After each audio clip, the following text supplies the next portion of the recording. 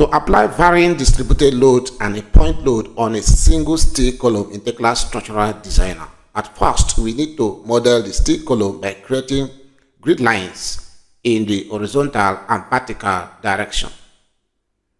After which you navigate to the steel column, and in the steel column properties you set the section.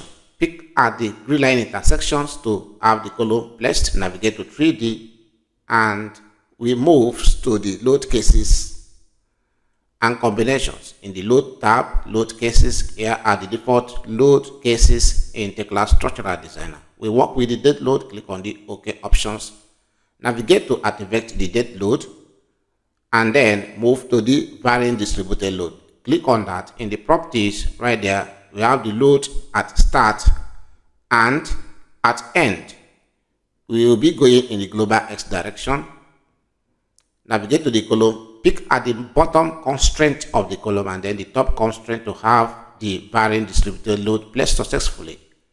Move to the northern load, which is the point load, pick on that, and then in its properties, we go in the gravitational directions, 100 kilonewton, and then pick at the top constraint to have it placed just like this.